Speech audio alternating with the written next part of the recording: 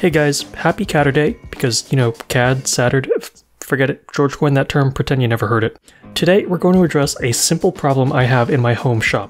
When I'm working in the garage, I'm usually moving my tripod all over the place, not only to get shots from different angles, but to also just get it out of my way. So one thing I'd like to do is make a tripod dolly. This simplifies my life in a lot of small ways. The big one is that I don't need to make sure my tripod feet are evenly splayed out every time I pick it up and put it down, which happens a lot because I'm often fine-tuning my camera angle. It might seem minor, but every time that happens, you have to check and readjust your camera to make sure it's still level. So let's see what we can do to fix this minor but recurring hassle in Carbide Create. Before I do anything in the software though, I'm going to make sure I have an idea of what I want to make. This can be something simple like a napkin sketch, back of the envelope, notebook sketch, whatever, but I want to make sure I have a preconceived notion of what I'm making. So here's what I started with, a rudimentary sketch with just the vaguest of notions of how large I want it to be. Now that I have a plan for what kind of shapes I want to make, I'm going to fire up Carbide Create and define my setup. My stock is going to be a piece of MDF about 14 inches square and 3/4 of an inch thick. I'll start by modeling the hub. I'm going to draw out a triangle with a 4-inch radius with one point oriented in either X or Y. This lets me easily draw in holes through which my arms will be pinned. One of them will be 1 inch from the tip of the triangle, the other will be an extra 1.5 inches beyond that. To create a radial pattern of these holes, I'll duplicate both of my holes, and then, while I have them selected along with the circle inscribing my triangular body, I'll hit the rotate button. By using the circle to establish my center of rotation, I can pivot everything about the center of the triangle as opposed to the center of the bounding box of the triangle. Now I can apply a 120-degree rotation and the holes will come along for the ride and end up where I intend for them to be. And then I'll duplicate the circles a second time and do it all again.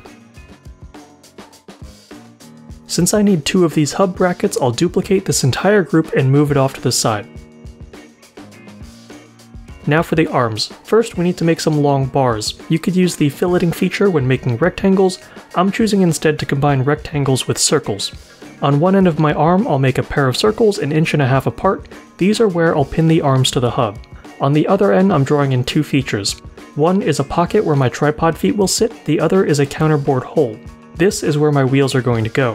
I guess now is a good time to explain that the wheels I plan on using are salvaged from a defective office chair that I truly despised. These wheels are mounted on a shaft with a ring that locks into a recess to prevent them from being pulled out easily. I'll need a hole in my MDF that will accommodate the shaft, and then a pocket that provides the clearance for the locking ring to open up. Since we need 3 legs, I'll duplicate the first one twice.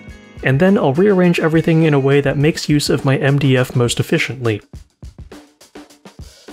For the toolpaths, I'll cut around all my holes, then I'll pocket out anything that doesn't need to go completely through my MDF, and then I'll cut around all the pieces using tabs as insurance to make sure that these parts don't get knocked loose and chewed up by the end mill. I'm using an 1/8 inch end mill for everything here with a cutting feed rate of 65 inches per minute and a plunge feed rate of 15 inches per minute. Both of these are conservative figures which I would later crank up using feed rate override. My depth per pass is 0.045 inches. I'll export my toolpaths and head to the garage. I'll set my 0 off the wasteboard, but since my MDF is secured to the wasteboard with double-sided tape, I want to account for the thickness of the tape too. Here I'm using a little spacer, which is really just a sticker, underneath my touch probe so that I don't cut into my tape and gum up my cutter. Once the touch probe sets my Z0, I can move the machine into the lower left-hand corner of my stock where I want my X and Y0 to be, and then start cutting. As these cuts progressed and I saw how effortlessly the Shapeoko was ripping through the MDF, I bumped up my feed rates by 30%. When the program completed, I cut my pieces out by severing the tabs.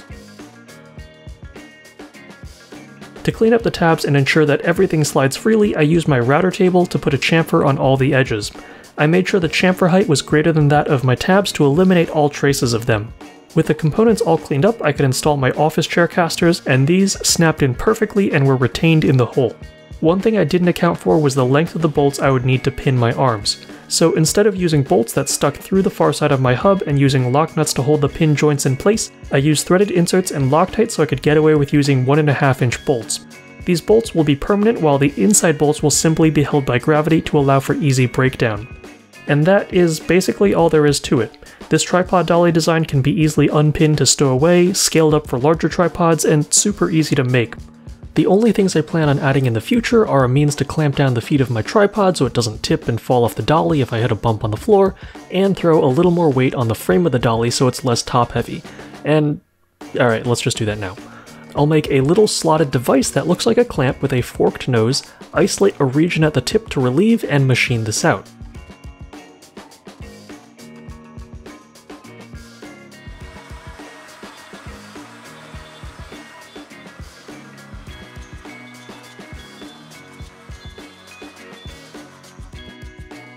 Now I can quickly lock the tripod in and prevent it from tipping over if it gets bumped or catches something on the floor. I'll be uploading the plans for this design on CutRocket, so if you want to build off this design or just take a look at how I set up the toolpads, feel free to download it and give it a look. That's all for now, folks. Until next time, good luck and have fun machining your own projects.